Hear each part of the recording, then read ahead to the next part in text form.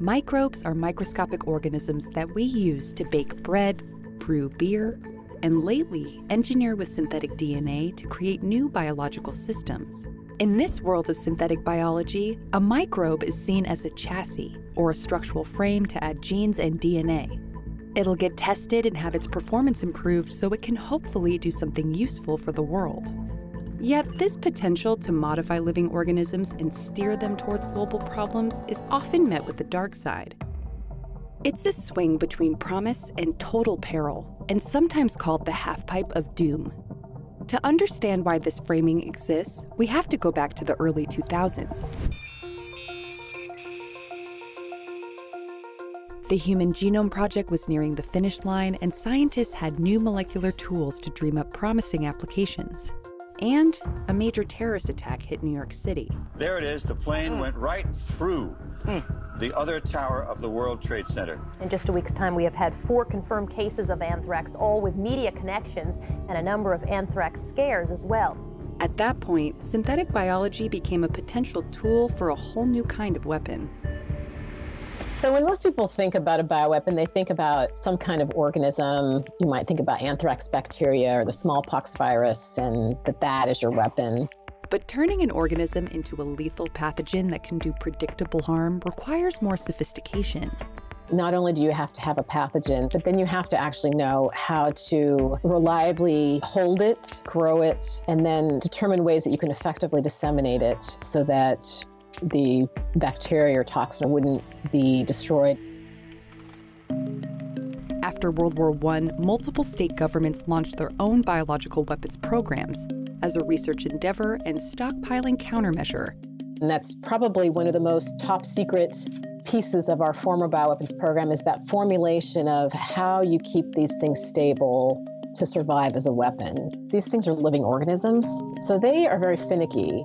In the Soviet biological weapons program, they tried to create a plague bacteria that was resistant to several different antibiotics. They created this super duper plague weapon, but actually it was a horrible weapon because it would just die. They couldn't have it survive in the environment.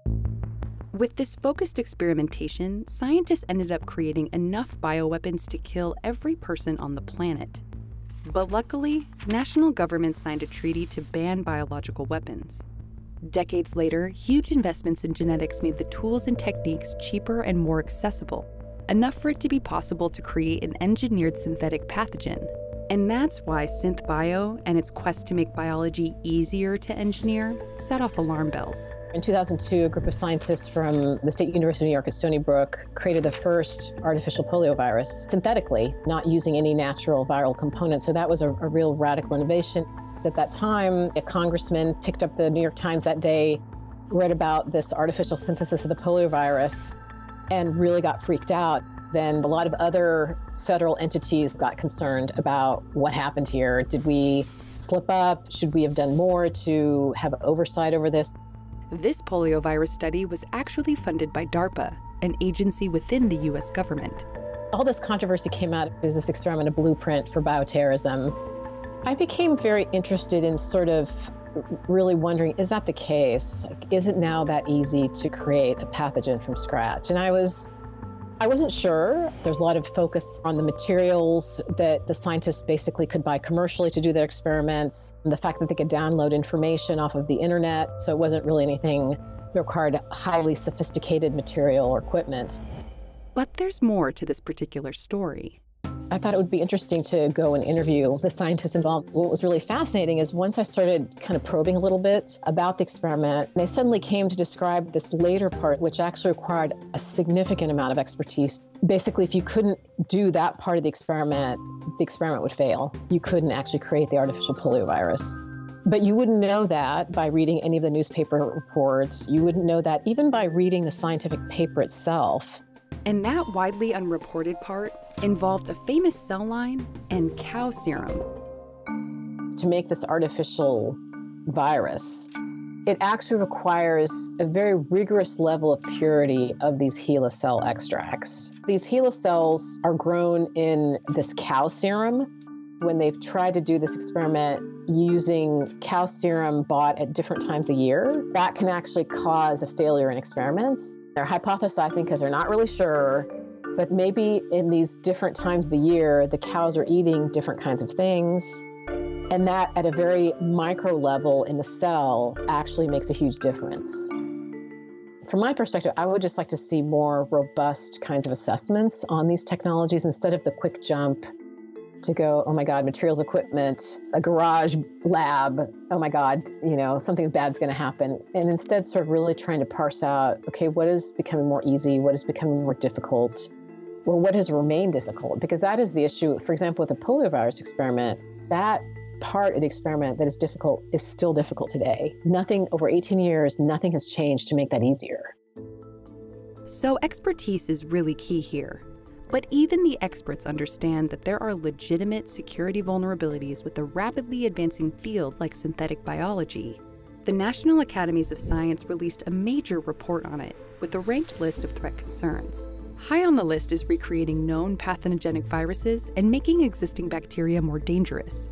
Lowest is modifying the human genome with gene drives. Some suggestions in the report involve developing detection tools and computational approaches that can better screen for any rogue engineered organisms. And this is exactly what Ginkgo Bioworks, a synthetic organism factory, is working on. The goal of the Felix program is to determine whether a piece of DNA, a sequence of DNA on a computer, is genetically engineered or not. IARPA has funded many different performers across the US to take a crack at this problem, and we're all taking very, very different approaches. You can slice these kind of signatures of engineering in a number of different ways. So some organisms are 80% AT, some are 80% GC. What this means is that if you take the DNA from different organisms and glue them together, and you're counting, the A's, C's, T's, and G's, eventually, if you're looking at DNA that's been glued together from disparate sources, you'll see some major swing in those statistics. To investigate these signatures, they're pooling together data from their own experiments into this massive database for algorithms to then do what they do best. So we've developed AIs that can manipulate all these different styles of genetic engineering and generate the data for us. So far, they've simulated 5 million synthetic genomes as a training ground for these machine learning algorithms. The main goal here is to build up a biosecurity sector along with the advance of genetic engineering so that, unlike in the case of cybersecurity, we're ready when threats actually emerge. It's a smart way to get out front on the issue by leveraging the field's advanced tools and techniques as part of the security solution. We're quizzed and tested regularly with blind samples. There are a number of testing and evaluation teams which come out of the national labs, and they are genetically engineering organisms in their laboratories, sequencing them, and sending us blinded samples of all kinds of weird natural organisms as well as genetically engineered organisms. This happens about every 7 or 8 months, and we have to report back to them which data sets have been engineered and which ones haven't. Initiatives like this will continue to take shape as an industry forms around synthetic biology, because the technology needed to recreate and remix DNA sequences is here, and resurrecting extinct viruses in synthetic form to search for new medical therapies is part of the field's own evolution. The 2002 poliovirus might have been the first synthetic virus, but it won't be the last. There are so many laboratories worldwide that use materials and equipment for basic academic research, for positive, beneficial industry-related research, for clinical applications. There's not an easy point in the life sciences where you can say, well, this is weapons and it's bad, and this is research and applications and it's good. And this duality goes straight to the heart of the field, to the microbes themselves. There are millions of them in our world with dual use. Some can make us dangerously sick, and some can fight disease. It's a wide continuum presented to us by nature itself, and it's ultimately up to us to navigate through.